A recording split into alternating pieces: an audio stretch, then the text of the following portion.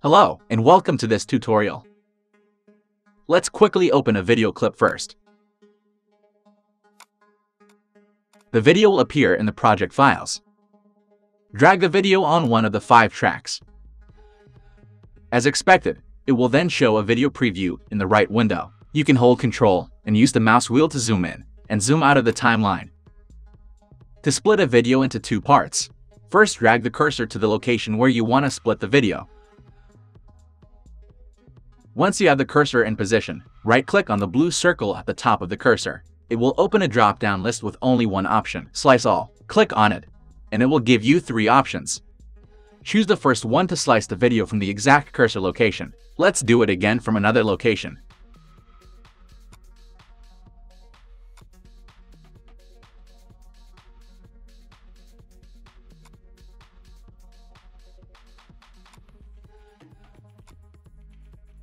The second Slice All option will keep the left side of the clip and remove the right side. And the third option will do the opposite.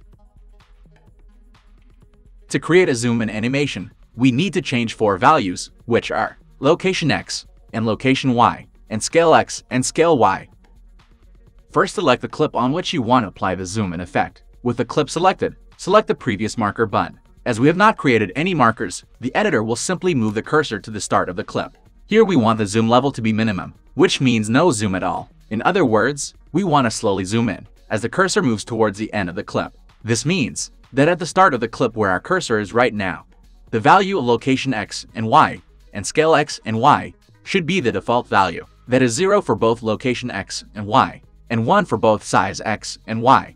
To keep this default value, simply right-click on the location X twice and select Insert Keyframe. This will lock the value of location X at this cursor location. Repeat the process for location Y and scale X and Y.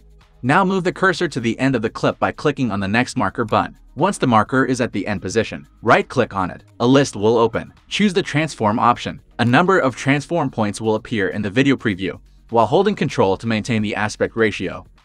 Increase the size depending upon the level of zoom that you want. You can also change the location by dragging the center point. Notice how it is only changing these 4 values, and it will automatically add keyframes to them if they are not added manually. Now if you move the cursor back and hit play, you will see how the video has a zoom in effect now. My laptop is not that powerful, so the video preview is a bit laggy.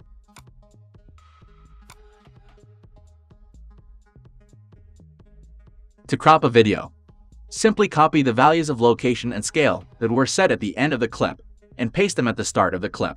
This means that the video will have the same zoom level at the start and end of the clip, essentially cropping out unnecessary areas.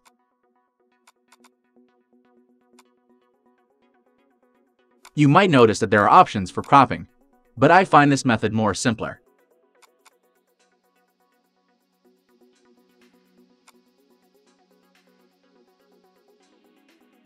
That is it for this video. Please like and subscribe for more straightforward tutorials of a number of applications. Thank you for watching.